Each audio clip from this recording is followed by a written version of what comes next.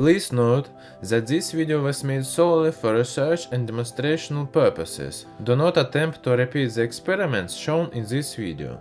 Hello everyone! Today I will show you an unusual experiment, which I call the Holy Fire. To conduct this experiment, I took the following reagents: white phosphorus and carbon disulfide. All we need now is to dissolve a small amount of white phosphorus in carbon disulfide.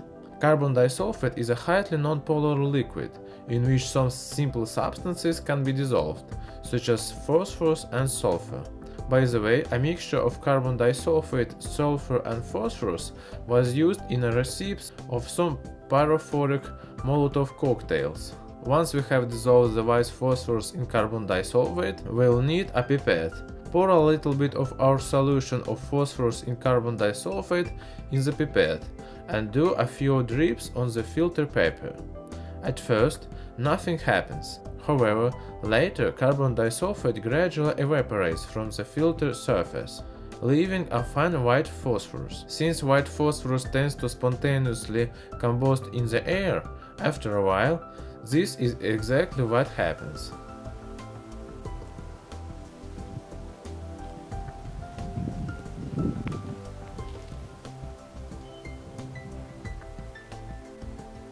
White phosphorus lights up, igniting paper with it.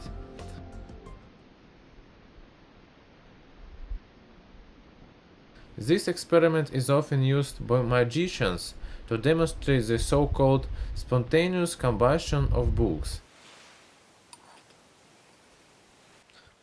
According to the assumptions of some skeptical scientists, this is the reaction that can be used as an effect for the phenomenon of holy fire in Jerusalem.